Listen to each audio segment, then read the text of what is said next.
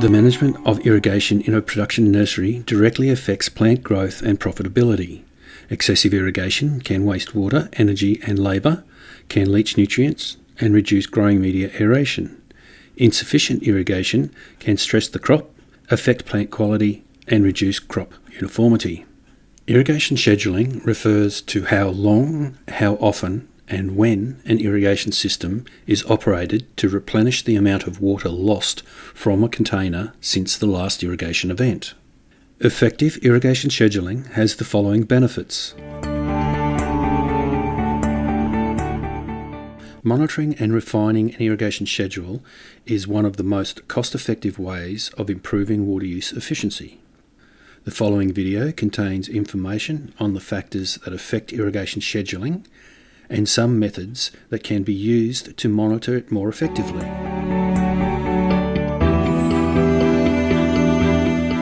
An effective irrigation schedule identifies the optimum growing media moisture content, the amount of water to apply, and when to apply the irrigation. The characteristics of growing media affect the amount of water available to the plant. The volume of water retained in a growing media depends on the range of particle sizes. This also influences the amount of air held in the media. The higher the airfield porosity, the lower the water holding capacity. Plants draw water from the growing media and lose or transpire the majority of that water through the leaves in a process called evapotranspiration. The amount of evapotranspiration depends on the environmental conditions, plant type and stage of crop development, with the amount of water available governed by the growing media and irrigation scheduling practices. Plants in the open exposed to full sunlight and wind will use more water than plants under shade cloth, where solar radiation, temperature and wind are all reduced.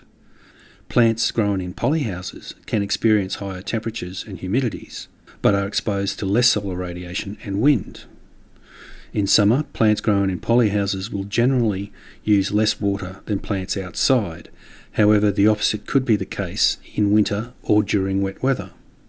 An efficient irrigation schedule is dependent on a well-maintained, efficient irrigation system with a uniform irrigation distribution. Nursery irrigation managers need to know how much water the irrigation system applies, as well as how quickly and how uniformly it is applied. A catch can test is the best way to determine this. There are a number of other factors that may need to be taken into account when deciding on an appropriate irrigation schedule.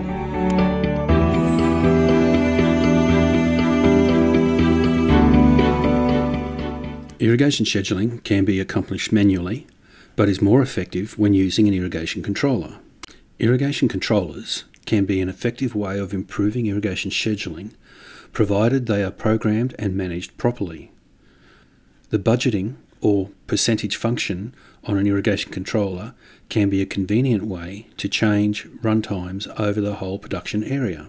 To identify the best irrigation schedule without overwatering while achieving an appropriate level of leaching requires an objective means of determining the amount of water to apply. Weighing containers and using data from an automatic weather station or using a Class A evaporation pan can assist with irrigation scheduling.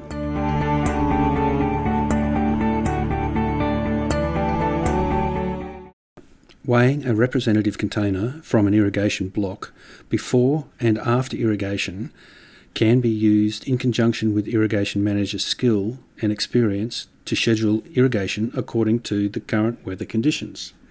By measuring and recording the weights of a range of plants in various irrigation blocks, plants with similar water use can be grouped together.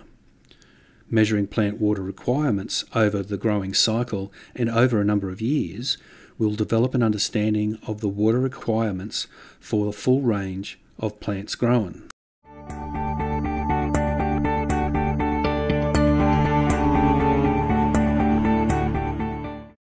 An automatic weather station can calculate the daily evapotranspiration, or ET, from the recorded weather data.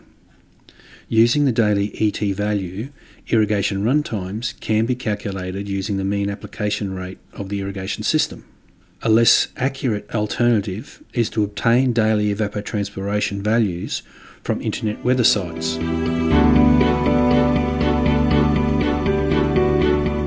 A Class A evaporation pan is a simple method of obtaining reliable and consistent information on daily evaporation. The previous day's evaporation value can be used to calculate and set the irrigation volume for the day. A Class A evaporation pan has specific construction and location parameters. The evaporation data is normally measured daily at 9 a.m. To obtain accurate and consistent measurements, it is important that the readings and refilling of the pan occur regularly at this time. Further information on irrigation scheduling can be found in the publication Managing Water in Plant Nurseries, or for more detail refer to the nursery paper Scheduling Irrigation to Maximise Efficiency, August 2006. This video has been supported by the Queensland Government Department of Natural Resources and Mines under the Rural Water Use Efficiency Irrigation Futures Initiative. Special thanks go to the following businesses for their assistance in producing this video.